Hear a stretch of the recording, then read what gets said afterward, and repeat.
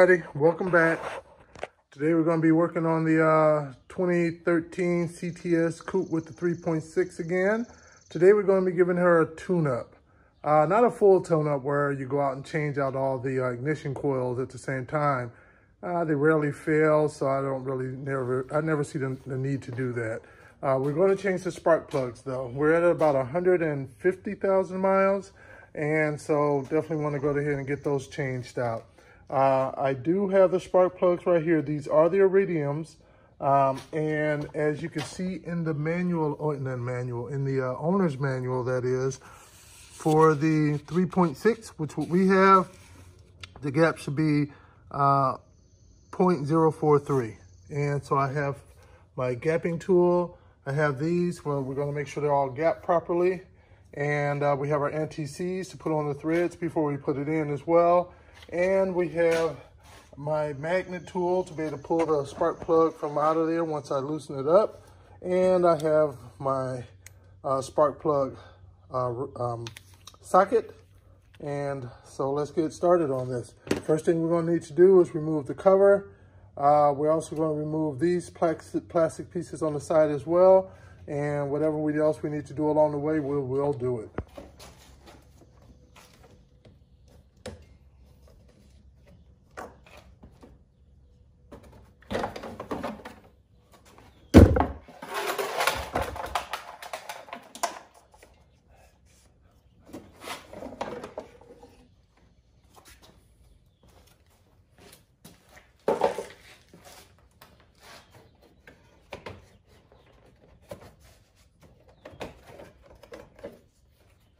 All right, so here we are on the passenger side. So here are our 3 spark plugs we're gonna need to remove. Well, you'll see the ignition coil, that is. One here, and one back here. And so they're pretty easy to get to. The driver's side, we're on the driver's side if I said passenger, but passenger side is gonna take a little bit more, but not much. This PVC hose over here, let's go ahead and take that off. Move it over to the side, so we have a clear access to it. Other than that, you really don't have to take anything off on this side. You do want to get your 10 millimeter, which I didn't mention earlier, to be able to take the bolt out on here to be able to get the spark plug, the ignition coil out. Real easy.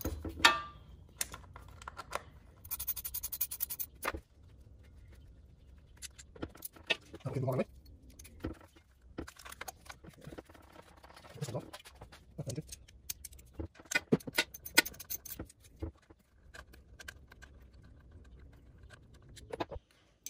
The ignition coil over here, so I already got the bolt off the rear one and the one in the front. The one in the middle is beneath this bar. I don't want to take this bar off because it's kind of right behind there, so I'm just going to use this 10 millimeter to do it. So it's short enough to get underneath, and I like it because this one has a little swivel on it. So I can get underneath.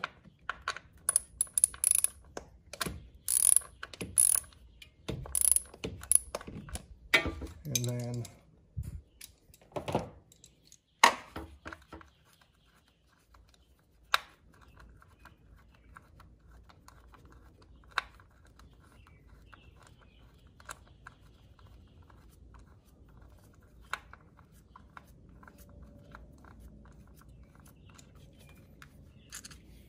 and there's the third one. Now you don't always have to remove the cord from the ignition coil to take it out. A lot of times you're able to just pull on it.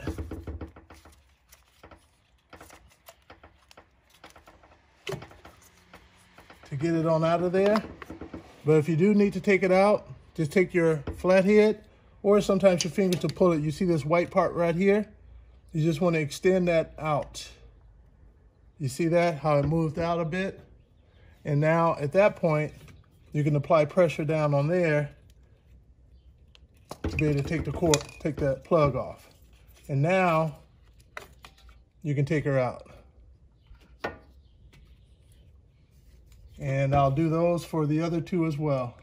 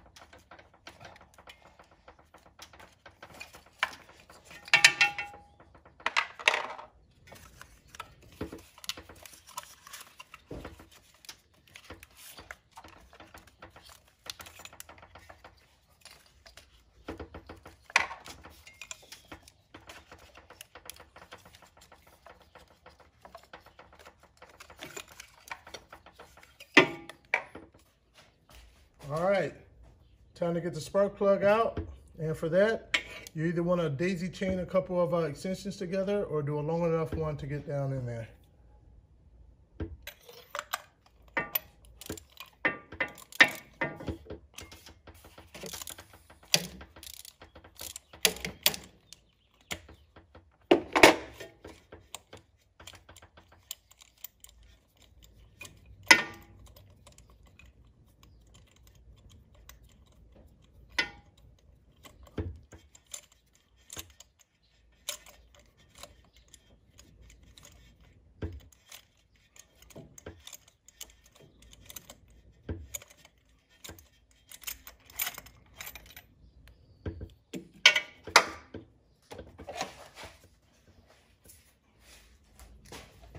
Magnet.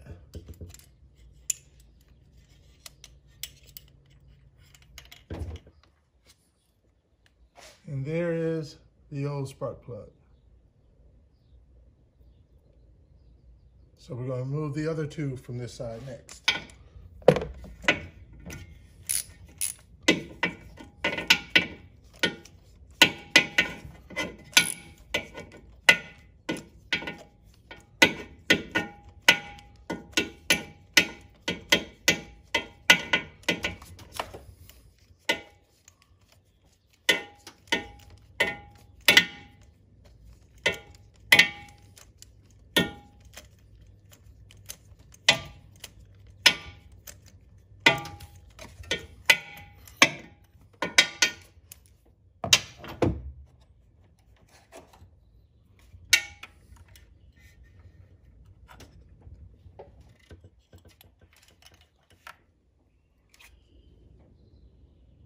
Here's number two.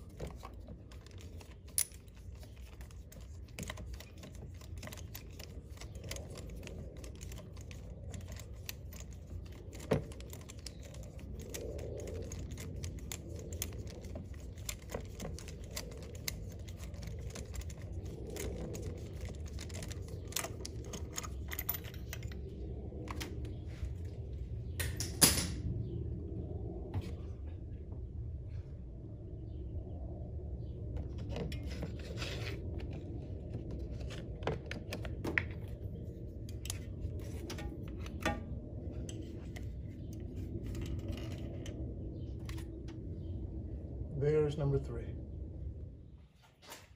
All right, I want to go over a little education on gapping. So there's different tools out there. This is the one I'm going to use. As you can see, that little edge on the end is where you're going to use the gapping for do your capping.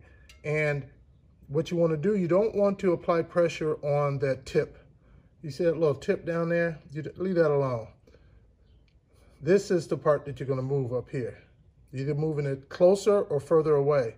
So when you put this in there, you're either going to apply pressure that way to move it away, not using that as your leverage, of course.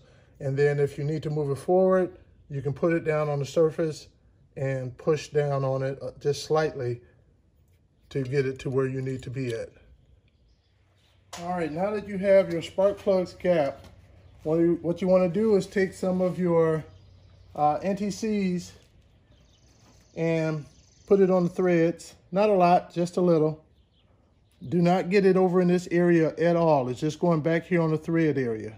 And don't kink it all on, just put on just enough.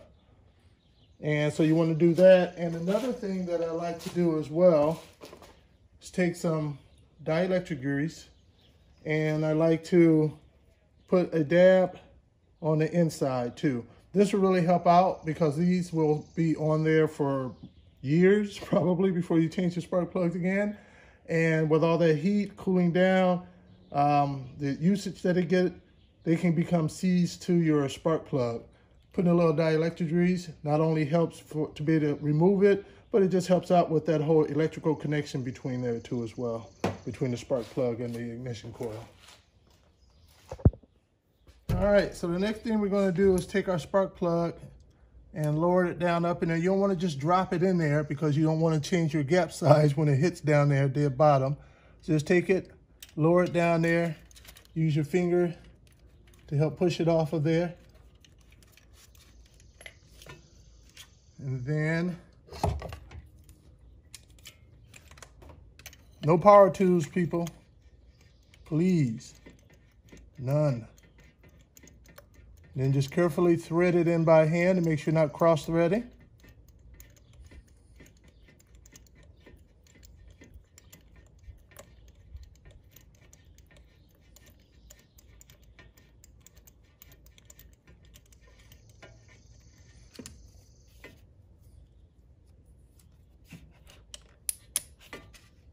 And then at that point, I go, then the moment I feel that real resistance right there, where I just hit it at that point, then I just give it a little extra snug past that. You see, that wasn't much. Don't crank down on your spark plug. At that point, take your ignition coil, and you want to just slide it back in. Remember, you got your dielectric grease on there. Just put it back in there. And one little thing I didn't say before, what you should do before you start, before you take anything out, get some air. Hopefully you got like a air compressor or something, and spray it all off for air to get all the debris off before you start taking your ignition coils off. Because if you have sand, debris, other dirt, when you take this off, that's going to fall down in there. So when you take your spark plug out, then that debris will fall down into there where your combustion chamber is at, and that's what you definitely don't want to happen. Put the plug back on, push back up the white clip, take your screw, your bolt that is, and screw it back in there.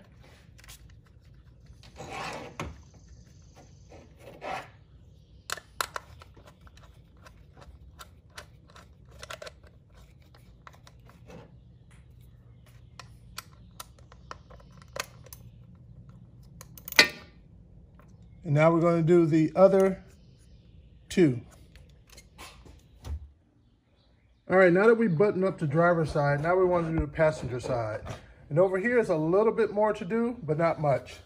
The front ignition coil and spark plug is easy to get to and get out, and the rear one is as well. No issues there. The only one is the middle one. Let me see if I can get you a good shot here. Here, let's go from this way. Here is the bar up top. We're looking towards the rear of the car. And you see this right here? This will need to come out right here because it's right over the ignition coil, so you won't be able to take it out. No big deal. We're just going to remove this 10mm bolt right here, and this will move this right out of the way. And then you also have this tube right here that's running directly across all of the ignition coils. All you need to do is come back here. Let's see here. Right. Let me see if I can move that out of the way. All right, you see this right here? That's the tube. That's the end of the tube. Just take that, pop it off, and move this out of your way. And as you can see now, it's not over your ignition coils, and you can easily get those out of there. All right, so let's get started. So you already know how to do it because once you do one, they're all the same. So instead of showing you this one and the back one, because those are real simple, no issues there, I'll show you the middle one because of this unit right here. All right, so this right here is just a 10mm bolt.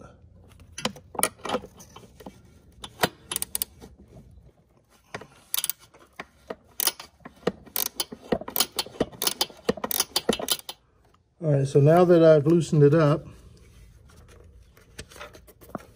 now I want to just pop it out of there.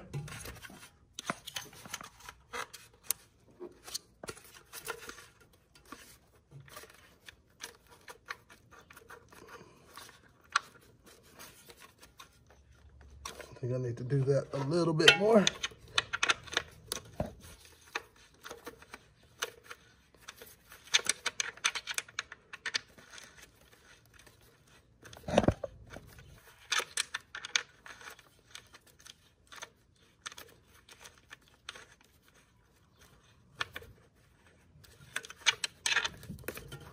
There we go. See that? And now, so it's just one bolt and it just pops out. And now look, now you have full access to this ignition coil.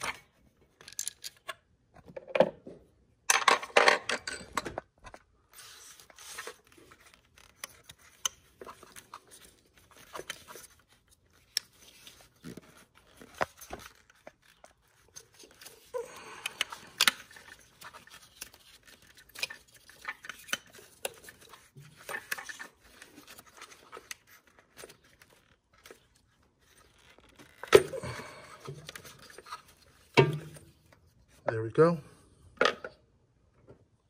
All right, as you can see, I put my swivel on here now.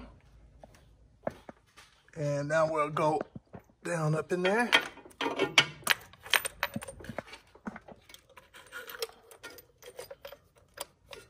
No problem there. Now this time,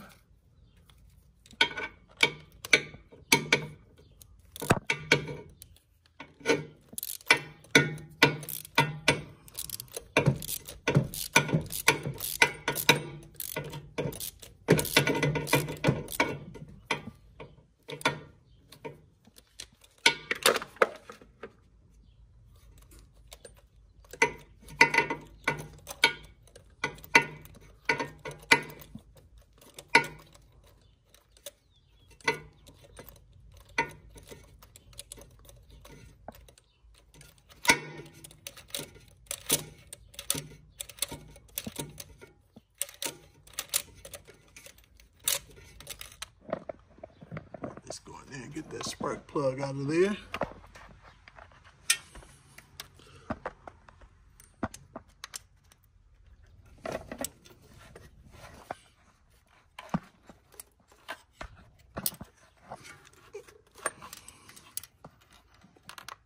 There we go.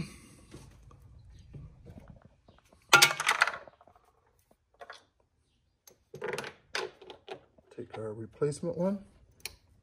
You can lower it down with the magnet, or you can just use your finger to apply pressure, if you have long fingers like me, to the sidewall and slide it down up in there.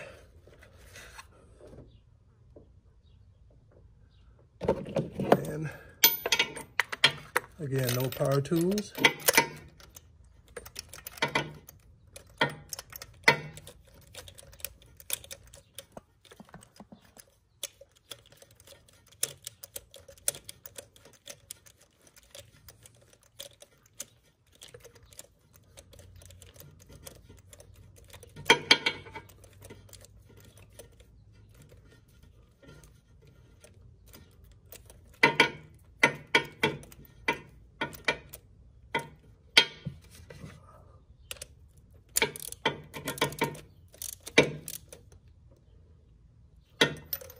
There we go.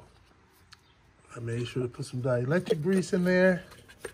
I want to slide it back in before pushing it down. I'm going to take the cord and snap it back into place. Push that back up all the way. Now push it down up in there.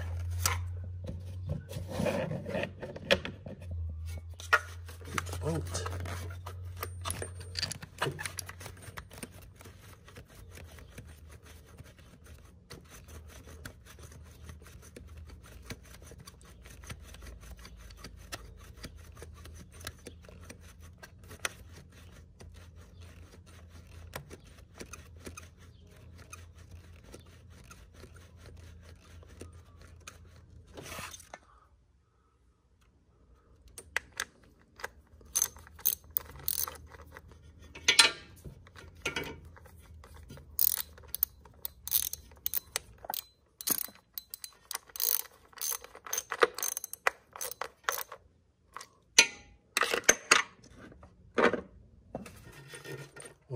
this here, stick it back in there, seat it in there properly. It just slides right in.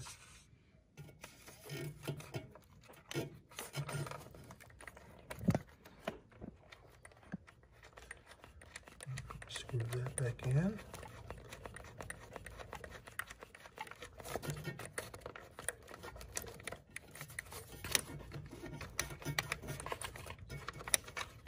There we go. Let that pin drop back down in there.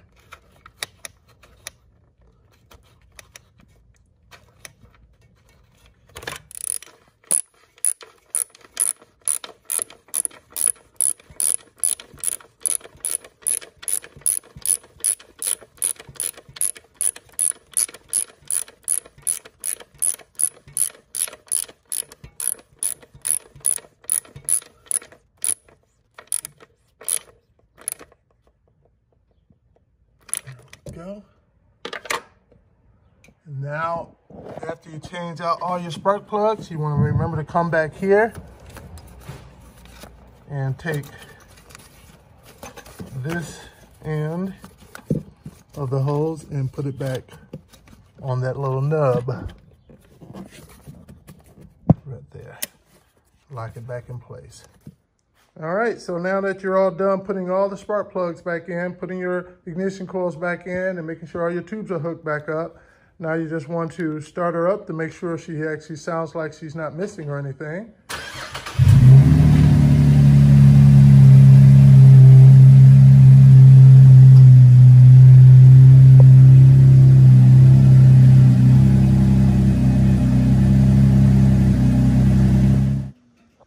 All right, so that's how you do a tune-up on a Cadillac CTS. It doesn't matter if it's the coupe or the sedan. If it's a 3.6, the procedure is still the same. Thanks for joining. Please hit that like button and definitely hit that subscribe button and check out some of my other YouTube videos out there working on my CTS coupe. Thanks a lot.